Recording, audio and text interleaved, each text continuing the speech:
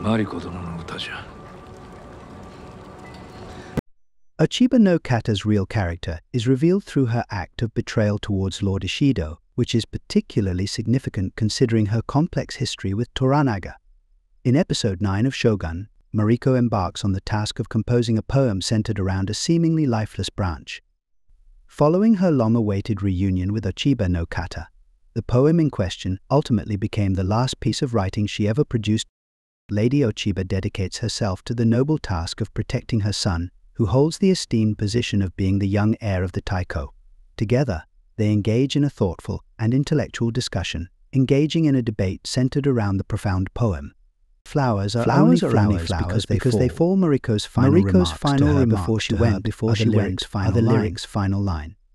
In Shogun, the ultimate plot twist arose when it was abruptly exposed that Ochiba no Kata and Lord Toranaga had been undercover conspiring to betray Lord Ishido.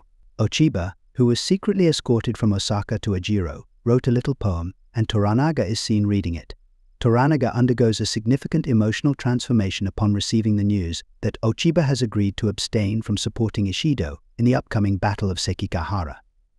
This development brings about a deep and overwhelming feeling of relief for Toranaga. The poem suggests that words will spread like flowers and leaves, creating a wildfire.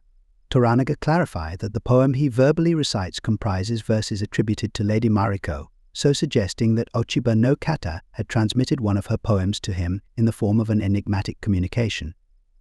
In the literary work Ochiba no Kata, the character Lady Mariko expresses her clear intention to betray Lord Ishido as the impending conflict approaches.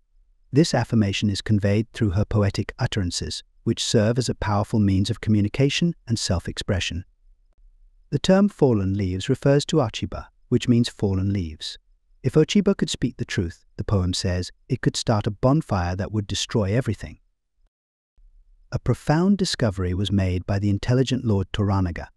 It was none other than the mysterious message that lay hidden within the poetic verses crafted by Mariko.